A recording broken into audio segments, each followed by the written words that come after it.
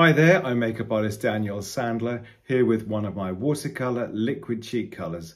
This is a shade of mine called Angel. It's a blusher and it's very, very pretty. I'm going to apply it by shaking it first, putting a little dot of colour onto my finger. You can see it's barely a tiny little squeeze, and gently patting it and blending it onto the cheek.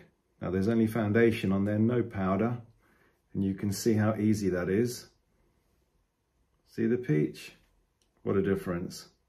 If you're someone who likes to wear a barely there shade, then this one is great for you. If you tend to have high color, this is also really good for you because it won't exacerbate the pink.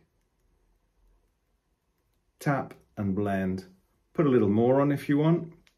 Squeeze one dot of color onto your finger and apply as much or as little as you like. It's self-setting, doesn't require powdering, very long lasting and beautifully natural looking. I call it a blush because it's one of my more natural shades, and the finish is a delicate, delicate shimmer. It's a medium peach and it suits very fair and fair skins, just like me. So you get a bit of colour, you get a bit of a sheen, and what's more, you can also apply it onto lips. So what I've done is I've already applied a little bit of a neutral shade of lip pencil, and then